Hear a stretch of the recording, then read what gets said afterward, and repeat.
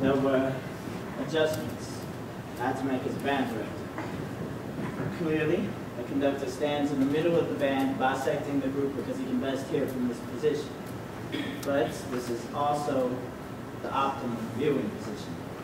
Since I have no peripheral vision in my left eye, I now have to turn my head a great deal to the left to see those players. Naturally, this was frustrating at first, but I gradually adjusted. I also had to make drastic changes in the private lesson. Good afternoon, Mr. Stalling. Hi, Sam. Your mother tells me you're dying to play the trumpet. Is that right? You bet. It is the coolest instrument.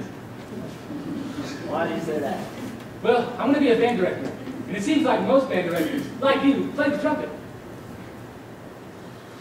What grade are you in, Sam? 6th grade, Mr. Stalling. It's a good age to start playing the trumpet. I started playing at about your age. Would you play something for me?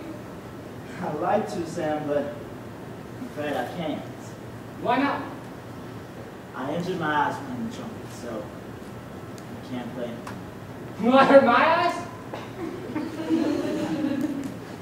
I don't think so, Sam. Listen, I'm going to do my best to teach you to play the trumpet well, but I'm going to have to teach you the trumpet without being able to show you certain techniques. It'll kind of be like when you learn to drive a car for the first time.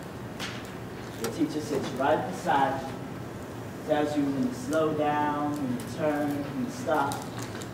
I'll approach these lessons in the same way. I'll tell you what to do, but you'll do all the driving, okay? Sounds good, Mr. Stalling. All right, well, put on your seatbelt. I've never taught like this, but I'm going to give it my best shot.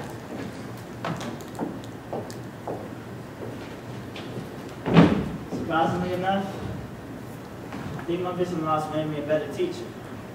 I had to rely more heavily on my communication skills. Yes, Sydney. Jack is such a strong man. He's just carried on like a trooper through all these changes in his life. I am so proud of him. But there is a distinct sadness about him. He just doesn't carry himself the same way without that trumpet at his side.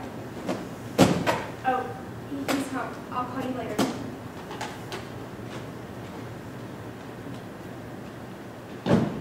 Hey, honey. What's for dinner? I'm starving. Oh, I haven't started it yet, but I was thinking about making pork chops. My favorite meal, Bob. Just playing. I know you've been busy with your parent meetings. I thought we'd go out. I wanted to make you feel good, though. Just sit down. Do I? I'm sorry. You've been a bit down these past few weeks. Is there something I can help you with?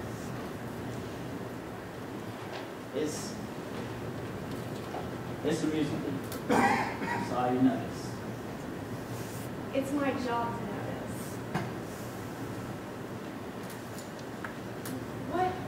What music thing?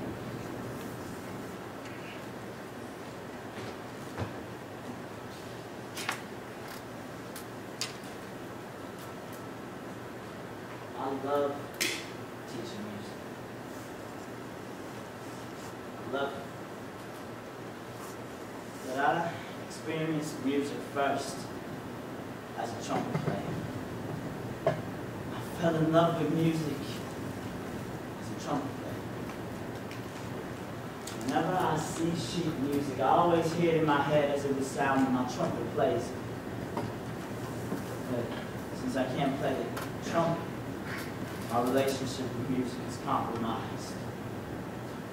Something I've been so comfortable with, something I've been really good at, I can no longer do. I can still conduct a band, I can still teach lessons, I can still teach them to march, but I want to make music myself. That's what makes all the other things I do music would work. When I'm playing jazz, I sometimes sometimes feel like I become the music. I want to be the music again. I don't know if that's possible. I'm not a musician, Jack. I'm sorry. I don't fully understand. It's like I've been sentenced to life without you, Mama. I can be in the same room as you. I can carry on small talk with you. But I can't hold you. I can't tell you I love you. I need to relearn my relationship with music so I can come to begin.